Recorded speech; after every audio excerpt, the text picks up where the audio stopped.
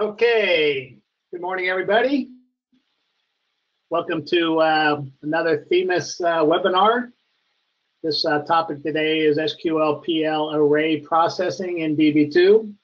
This is cross-platform. What we're going to see here this morning, you can code up on either platform of Db2 when you're coding up some SQL PL stored procedures. My name is Tony Andrews. Work for Themis Education. There's my email, tandrews@themisinc.com. If you go to our website, themisinc.com/webinars, you will get, you can download a copy of the slides that you'll see in this presentation here today.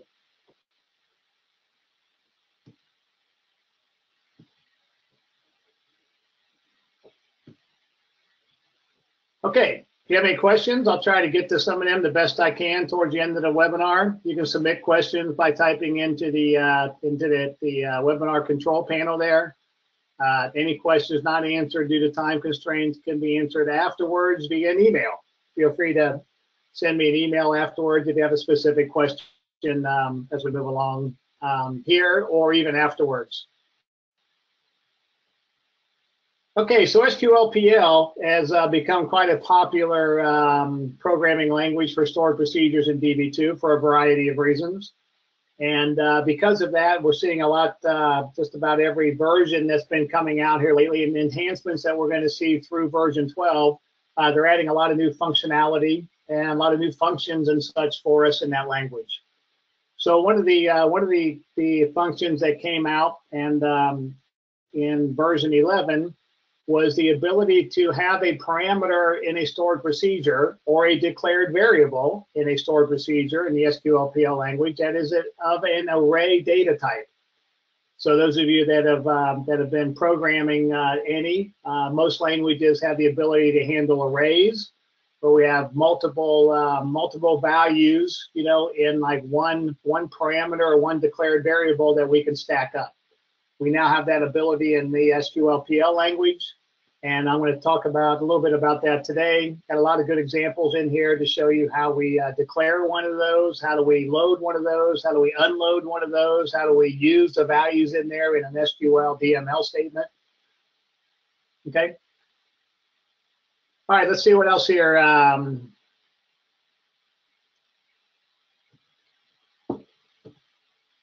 All right, so we're going to learn the rules of coding and defining, you know, variable array data types. We're going to learn a lot of the functions that come with an array data type. Array ag, array delete, trim array, unnest, cardinality. We're going to see a few more.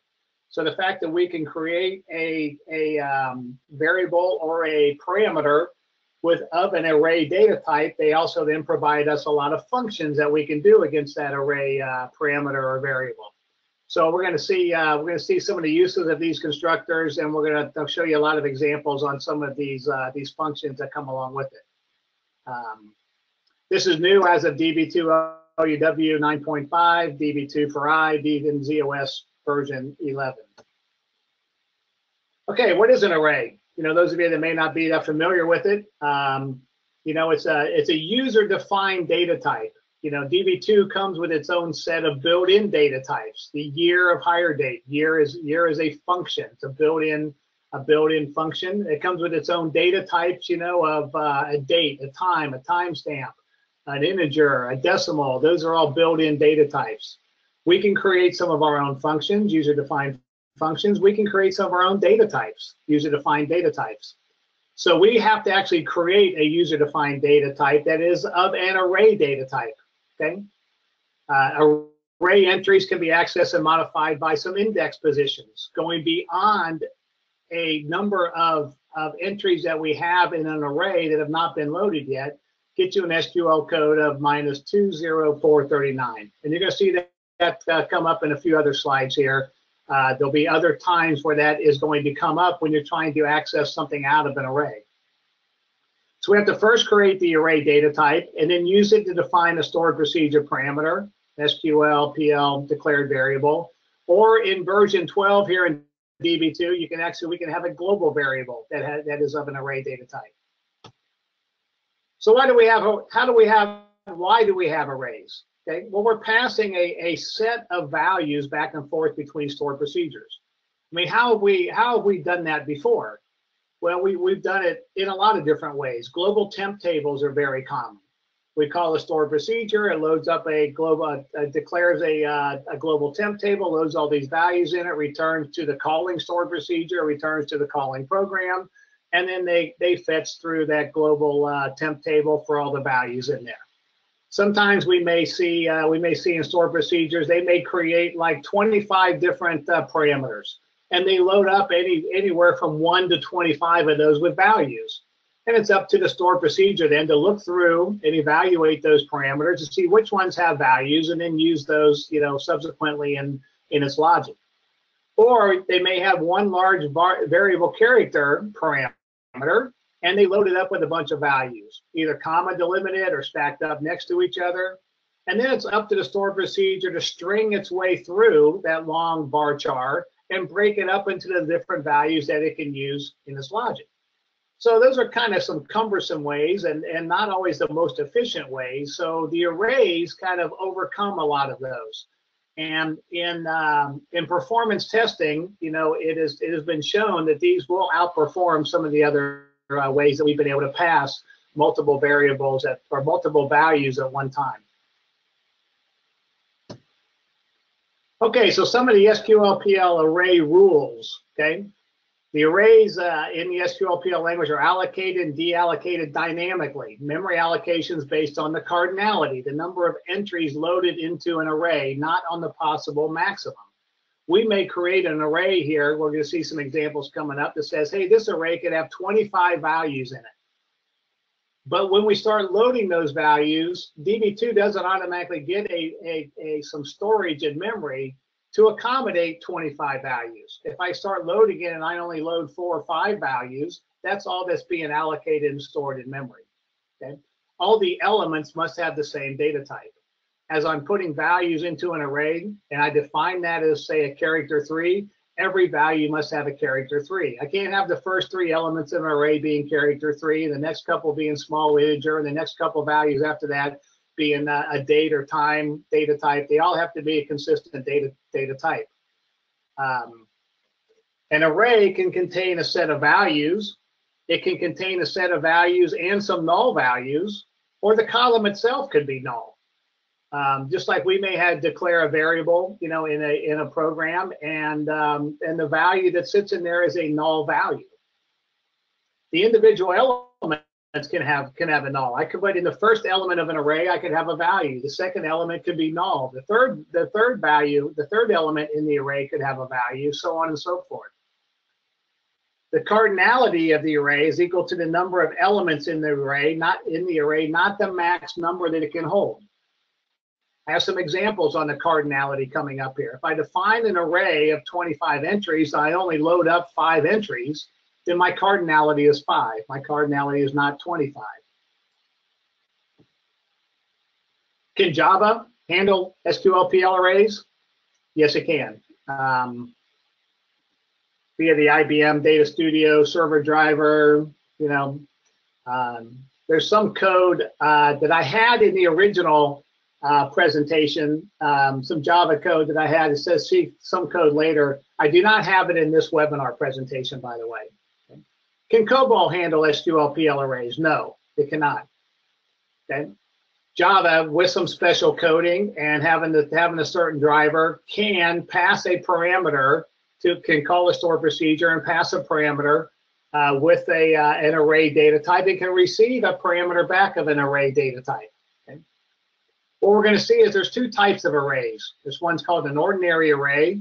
The items are addressed by their ordinal position within the array. Position 1, 2, 3, 4, 5, 6, 7.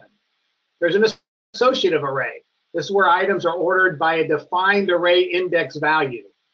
The example I'm going to give you is we're going to put some entries in an array by a state code. OH is a code. It's going to have the name Ohio. AL is going to be a code. It's going to have the name Alabama. I can then, in that associative array, I can go in and get the name based on the value of OH, and it'll bring me back Ohio. We'll see a good example of that. Okay, arrays are created using the create type command create the name as a type array.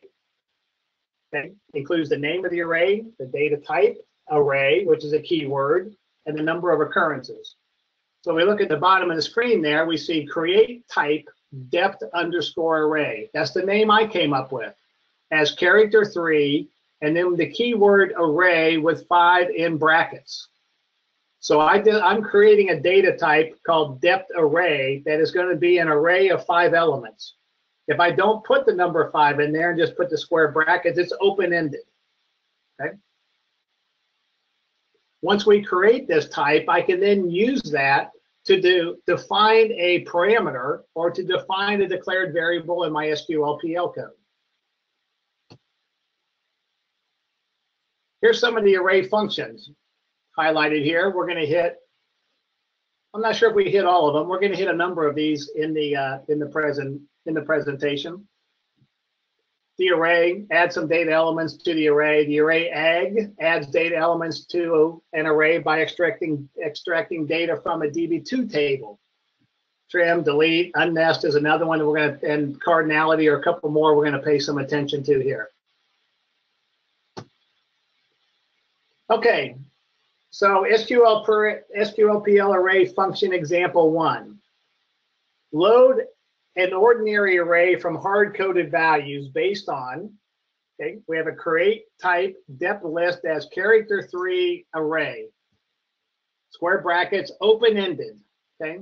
So what I would do in my SQL PL code, if I'm going to declare a variable, I give it my variable name, and I need to give each of my variables that I declare in my code a definition. I mean, what's the data type of that variable?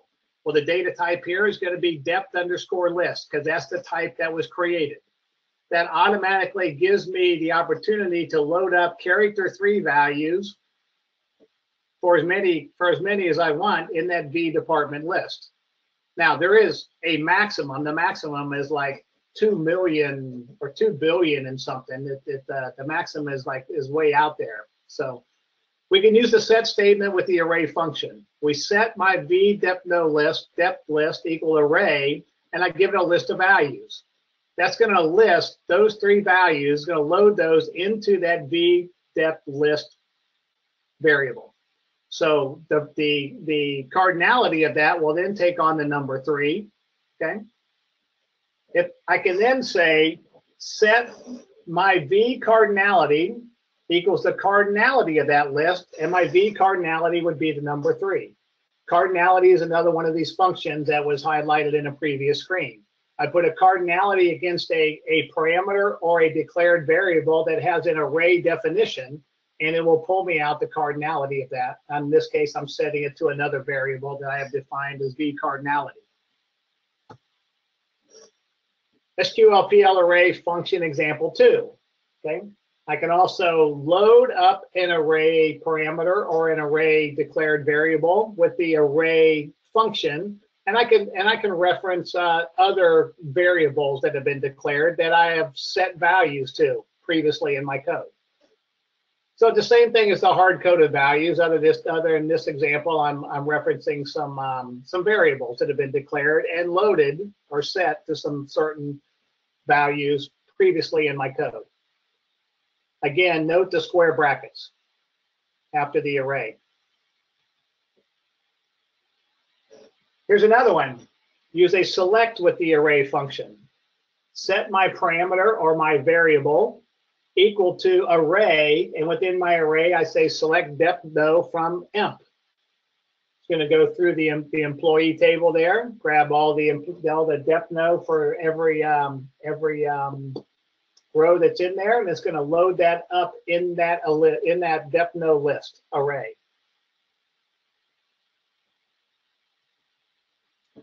There's another example. Use a select with the array. Set V department list equals array, select depth no from emp, ordered by depth no, fetch first 3 rows only. So we have a set statement, we have the array function, and in brackets, now I'm coding up an actual select statement with some logic in there. Fetch first 3 rows only, the cardinality is going to be 3.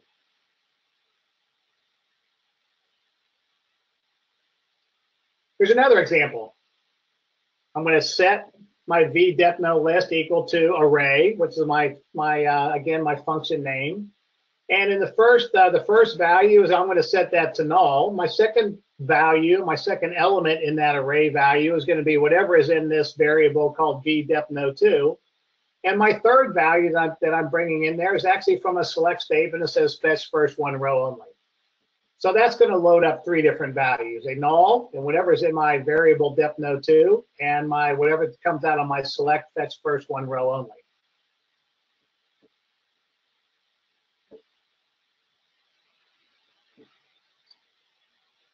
There's an array egg function.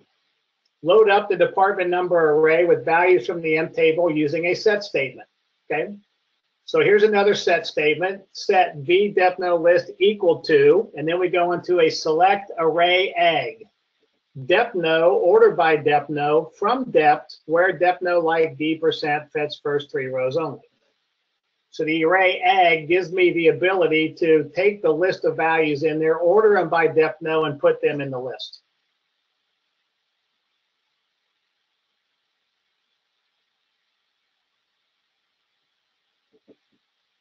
Distinct cannot be used directly in the array egg set select. So in this example here, set my vdepno list equal to, select array egg depno order by depno. If I want to use the distinct, I have to go into a table expression. So I say from, select distinct depno from this project table where depno like d% fetch first three rows only. I'm going to back up a screen here. I cannot directly in this select array egg example here put the distinct in there. I cannot put distinct depno order by or select from. Well, let me restate that. I cannot use the distinct directly in that select with the array egg function. I'm going to move back forward here screen.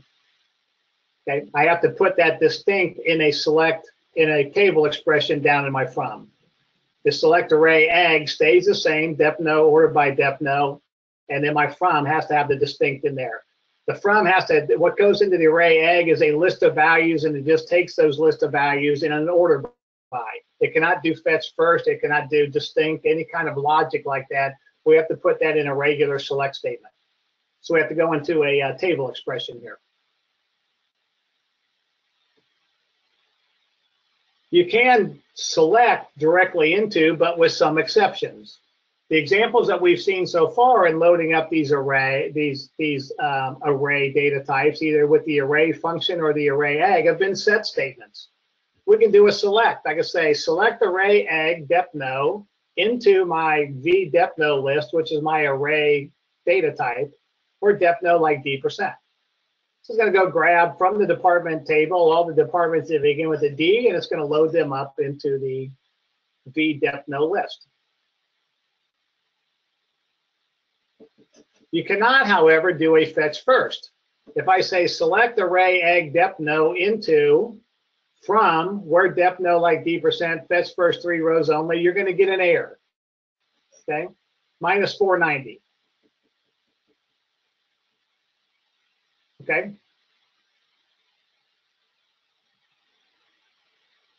You cannot, however, do an order by in there with that select. But I am going to show you how we can get around this. Okay.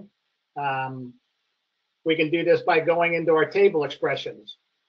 So let me go forward here. You can, however, code them in a table expression. So select array egg depno into vdepno list from, and then we go into a table expression. Where we select this, where we can do the order by, and we can do the fetch first.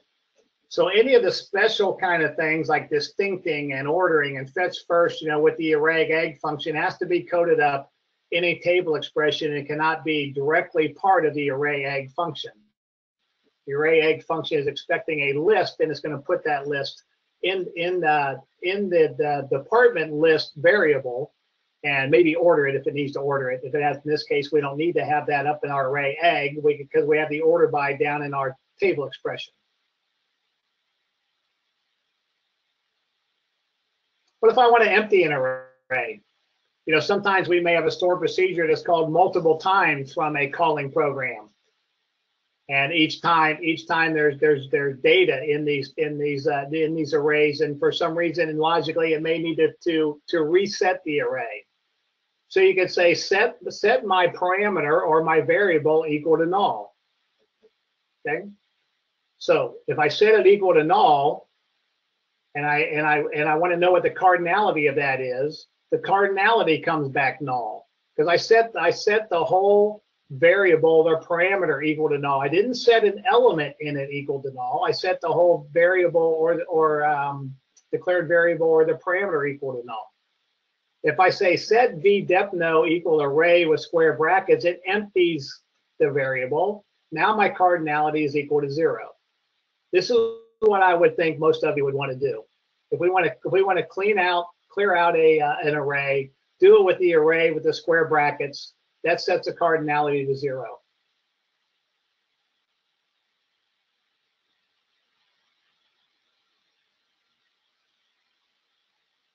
Okay, let's look at this. We come in, we define a parameter or a variable of an array data type, like we did, and I want to set the fifth entry in there to F22. That sets the 5th element in the array. The cardinality would be 5. Well, what's in the first 4? It'd be nulls. Okay, but my cardinality is 5 because I already have something set at the 5th value. So having a cardinality of 5 does not always necessarily mean you have 5 values in there. I mean, null you can look at as a value. We don't think of it as a value, but our 5th one has a value. The other 4 would be null. If I then, my cardinality is 5, if I then try to take the 6th element out of that array and set that into a different variable, I'm going to get an error because we're outside the range of what my cardinality is right now. That's the minus 20439. What if I do this? I set my 5th one to F22, I set my 7th one to G22, and then I go and I set a different variable to the 6th one. That's going to work just fine. But what sits in the 6th element? Nulls. What sits in my first 4? Nulls. My 5th one has a value. My 7th one has a value.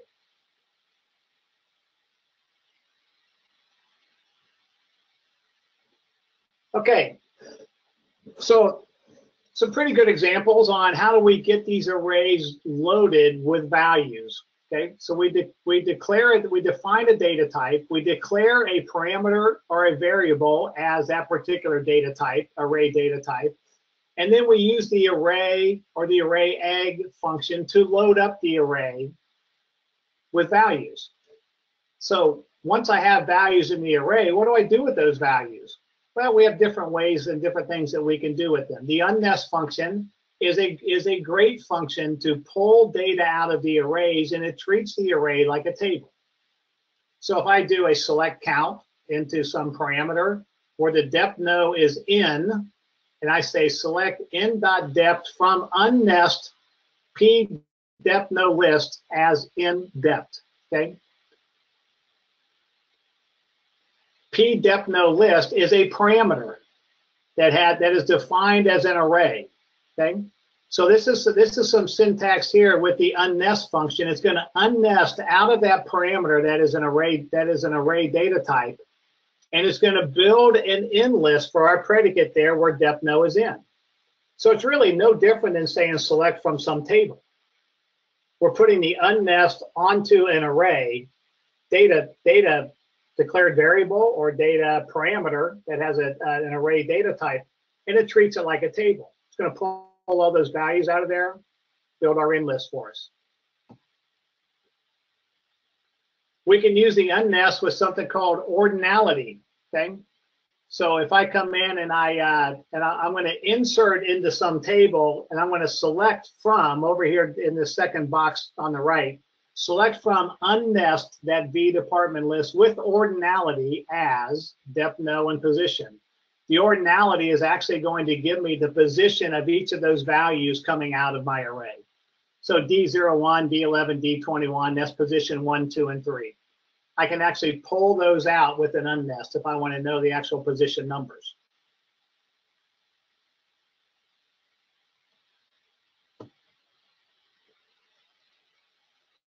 Here's another unnest.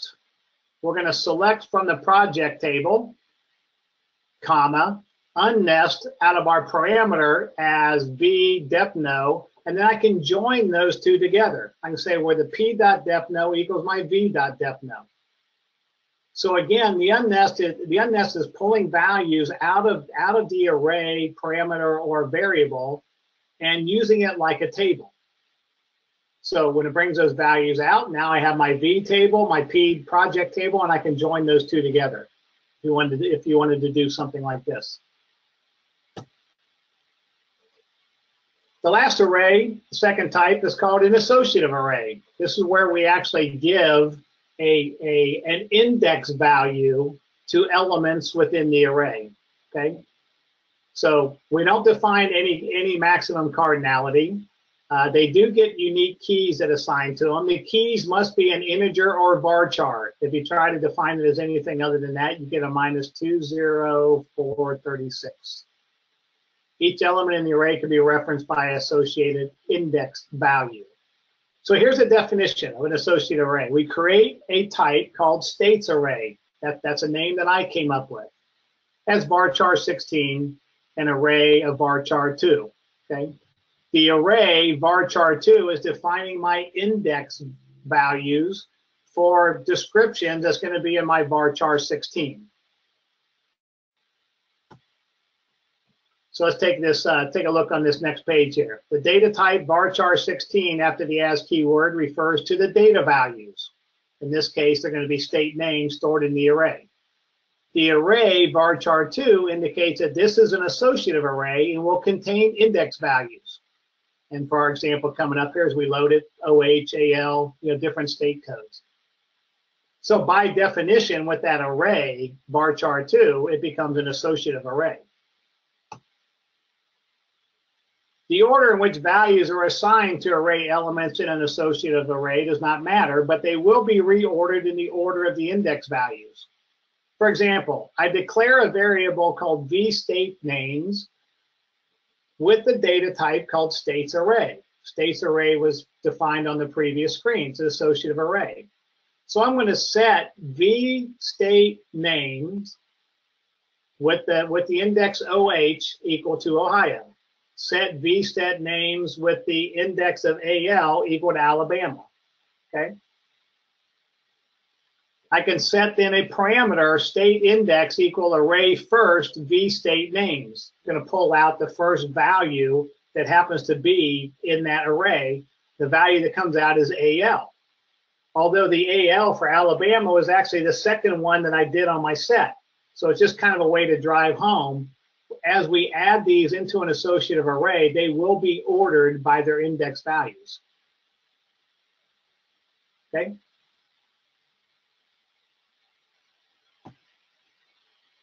How do we get the state names out of the array after they're loaded? You need to have an index state code value with hard-coded or from a variable. For example, set vStateNames and you put your index value in there equal Ohio. Those kind of like load up our array. Then I can say set my parameter pStateName equal vStateNames with my index there alongside my variable that has my array variable. pStateName would then get set to Ohio. All right. So when you put the OH after the vStateNames, it's going to find that value in there and take the associated name and put it into the pStateName, if it finds it. What if we try to set a variable parameter with a value using an index value that does not exist in the table? For example, I want to set a parameter equal to vStateNames with an index value of XX. But we don't have an XX in there. I've loaded OH and I've loaded AL. I have not loaded any XX. You get a -20439. If I try to set something with a value of lowercase OH, we get a -20439. So it's case sensitive on our index values if they happen to be the varchar data type. Remember, our index values have to be integer or variable character only.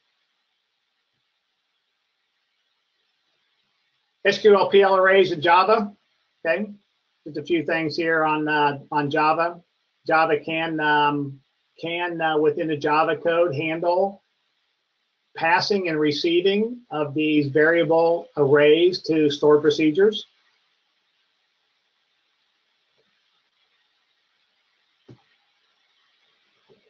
Okay, in ZOS version 12, okay, we can now allow for global variables with an array data type. So version 11 came along, provided support for the array data type. Db2 also allows for global variables, but not defined as an array until version 12. Version 12 provides for using an associative array as an argument to the array egg function.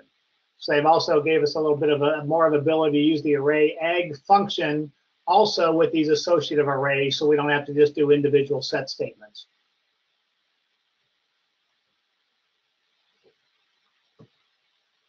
Okay, so that's just a little bit here on today on some of these SQL PL variable arrays.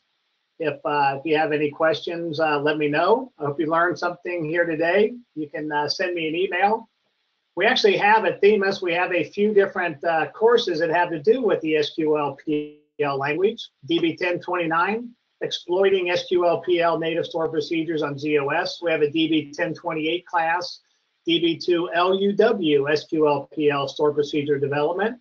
And we have a DB1070 class. As part of that week of different topics, we hit a couple of days of native store procedures, along with advanced query and query tuning on DB2. Links to these can be found at www.themisinc.com. Again, if you go to themisinc.com/webinars, you can download a copy of today's presentation with the slides and the different SQL statements in there for you. Education, check out. This is me personally. This is specifically for you ZOS developers. I have a book, DB2 SQL Tuning Tips for Developers. Been out for a few years. Has sold very well. Has over 100 tips in there for developers having to do with SQL code. Many of these tips cross-platform. There are some tips in there specifically for ZOS. And they're pretty simple tips, you know, a page or two on each tip that says, hey, don't code your SQL statement this way, code them this way. Don't code them this way, code them this way. If you're going to look for certain logic, think about these 3 or 4 different ways to code it. You know, watch out for sorts and watch out all these different kind of topics that developers should know about the SQL language. Okay, Themis, we're an education department, education company. On-site, instructor-led. We do a lot of virtual classes, lots of IT classes, lots of DB2 courses, a few courses that handle the SQL PL language. Okay. Let's check the panel here, see if we have any questions. 1 second here.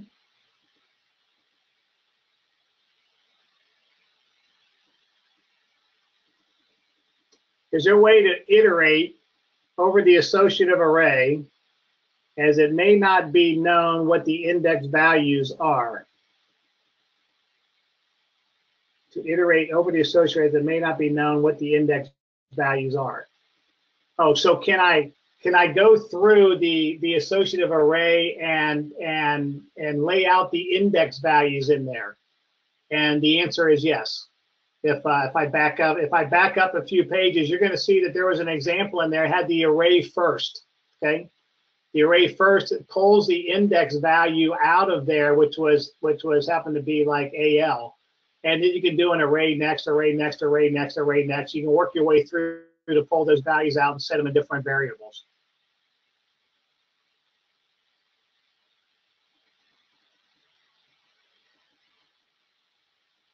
Can we have the presentation sent at our emails?